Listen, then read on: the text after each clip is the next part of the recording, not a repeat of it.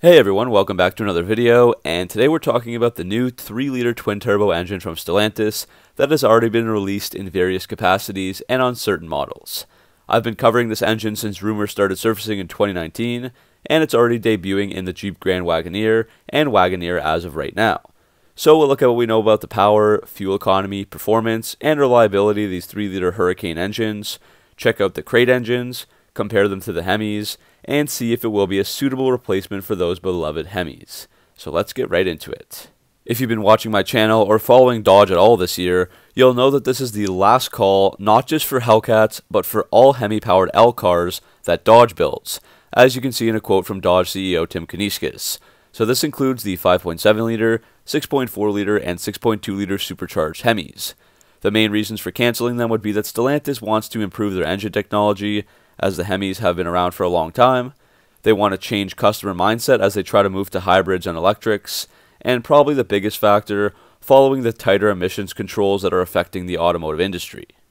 If you're still not aware by now, Stellantis has released a 3-liter turbocharged inline 6-cylinder engine that has the codename Hurricane.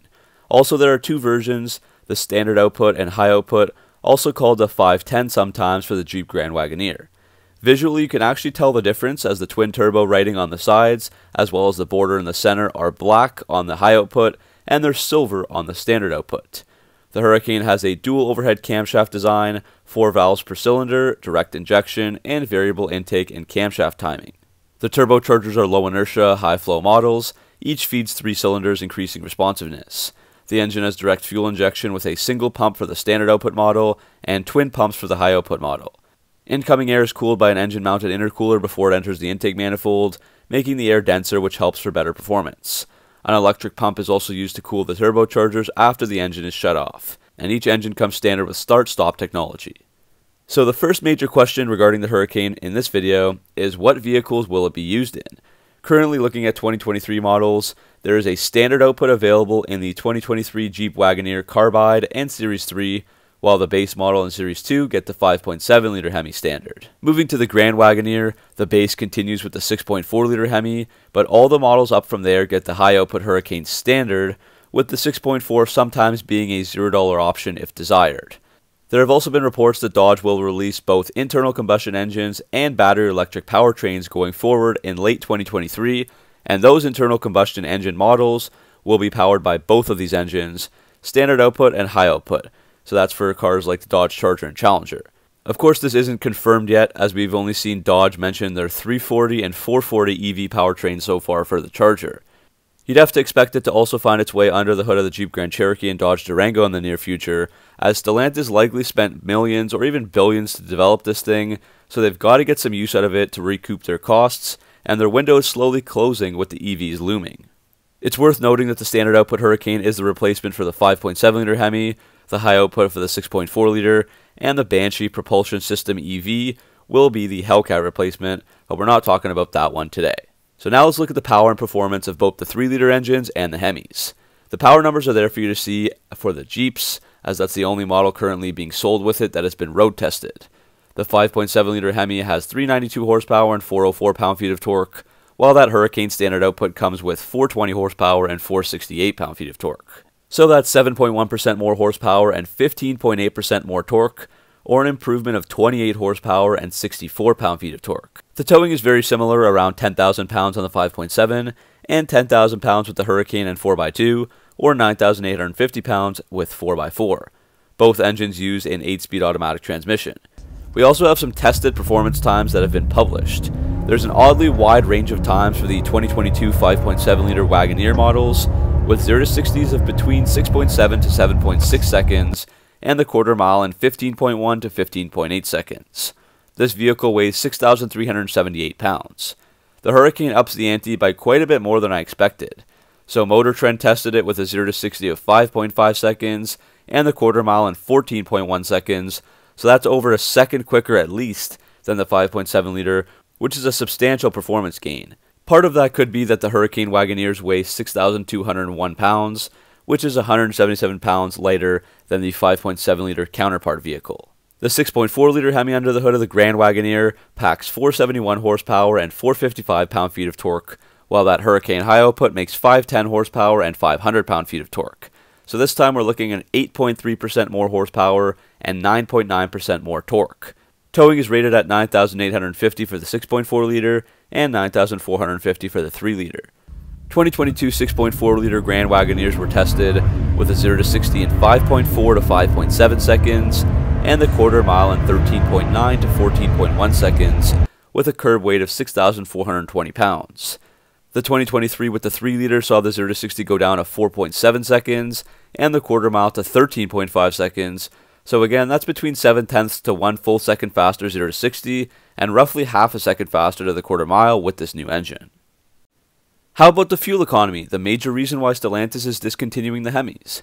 The 5.7 liter uses 89 octane fuel.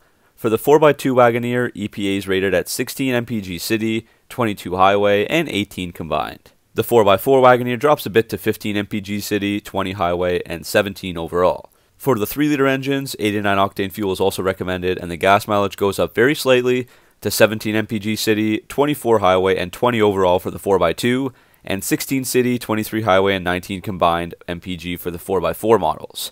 So that translates to 11.1% better gas mileage on the 4x2s, and 11.7% better for the 4x4s. Keep in mind these figures are just on paper, and it's very hard to objectively test these due to a wide variety of traffic conditions and infrastructure in each different city or state. Research shows Americans drive 13,474 miles per year on average, so if we take the combined MPG for both city and highway, the 5.7 liter Hemi will cost someone $2,926.85, with the national average cost of mid-grade being $3.91 US per gallon. The 3 liter Hurricane would cost you $2,634.17, so that would be a saving of only $292.68 annually. Looking at the 6.4 liter, 91 fuel octane is required. For 4x2 models, fuel economy is rated at 13 mpg city, 19 highway, and 15 combined, while the Hurricane boosts those to 15, 21, and 17 combined. The 4x4 models on the 6.4 liter Hemi are 13, 18, 15 mpg combined, while the 3 liter high output is 14, 20, 17 combined. So this time that means it's 13.3% more economical for both the 2-wheel drive and 4-wheel drive. Again, if we look at the annual costs, this time at $4.22 US per gallon for 91 octane, the 6.4 liter Hemi Grand Wagoneer will cost the average American $3,790.69 a year, while the Hurricane would be $3,344.72, $415.97 cheaper. Now we'll move on to crate engines.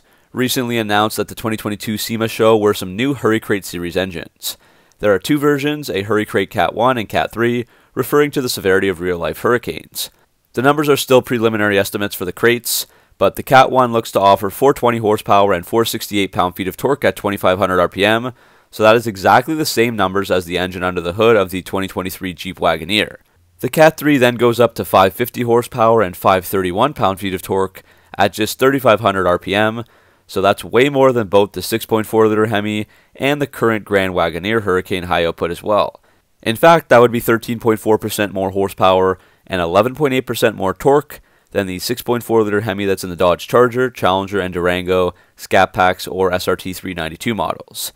So to me, that means that in the next-gen internal combustion engine versions of those cars, they will use this Hurricane with likely far superior performance if the platform gets lighter, the cars weigh less, and if they have all-wheel drive available.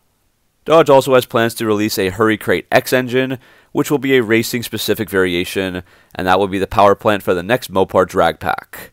The pricing, availability, and final specs will all be announced in 2023. The final point to discuss today would be the reliability and some pros and cons of this engine.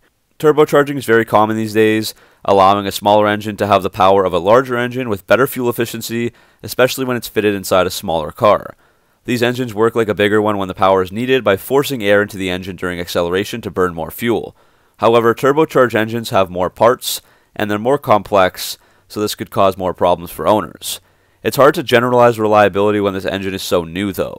Some auto manufacturers like Audi, BMW, and Porsche have lots of experience building these engines, so those are reliable over time, but I'm not so sure about Chrysler's experience here. This engine development began sometime before 2019, so this was before the Stellantis merger, so I'm not sure how much input Group PSA has, if any, since they do sell quite a few turbocharged cars, like the Peugeot 308 and 408.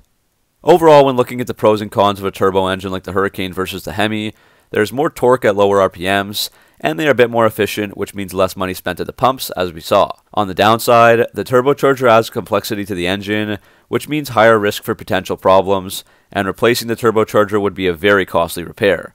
Plus, this engine is also new and untested. Also, turbo engines usually require more maintenance because the smaller engine is working harder, operating with increased pressure and temperature inside the combustion chambers of the engine, so the internal components will have added strain and wear out faster. In general, a turbocharged engine is less forgiving and more sensitive to poor maintenance, like letting oil levels get low, using low quality oil, or taking too long between the oil changes. So, to wrap up here, yes, the 3-liter turbocharged engine is here, and yes, it is replacing the Hemi V8s. As I mentioned, I expect this engine to eventually be rolled out to other North American products, like the next-gen Dodge Challenger, Dodge Charger, Jeep Grand Cherokee, and maybe even the Ram 1500. The turbocharged 6-cylinder seems like a stepping stone for Stellantis as they aim for their 50% battery electric vehicle sales mix by the year 2030. As crushing as this is for all of us muscle car and V8 enthusiasts, Stellantis will continue to try to sell this engine to customers and win them over, arguing that you are getting more power and better fuel economy at the same time. So this won't sound the same as the V8s, and may not evoke the same emotions or excitement, but as we've seen from the Jeep Wagoneers and Grand Wagoneers, which aren't even performance vehicles, the Hurricane clearly outperforms the comparable Hemi by at least a second in the 0 to 60 times, with nothing else changed besides the engine. So that's it for today. What do you think of the 3-liter Hurricane engine? Let me know down in the comments section below. As always, thanks for watching. Make sure to like and subscribe to the channel for all your Mopar news and content, and I'll see you in the next video.